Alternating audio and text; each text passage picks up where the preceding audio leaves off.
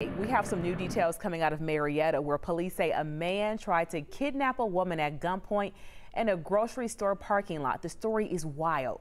The police department now sharing her terrifying story to serve as a warning. Stay alert. It happened at the Kroger on Powers Ferry Road last Tuesday.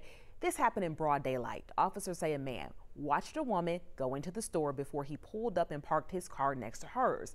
When she came back and went to put her groceries in the car, he approached her from behind with a gun. Police say he forced that woman into the car, but she was able to open the passenger door and tumble out to safety.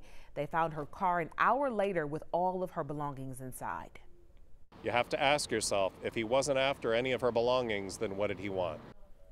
Authorities were able to track down and arrest that suspect that same night. He faces a number of charges, including attempted kidnapping, hijacking, and aggravated assault. Marietta police praising that woman for her courage and bravery and fighting back when her life was at risk. You never know what you'll do in a situation like that.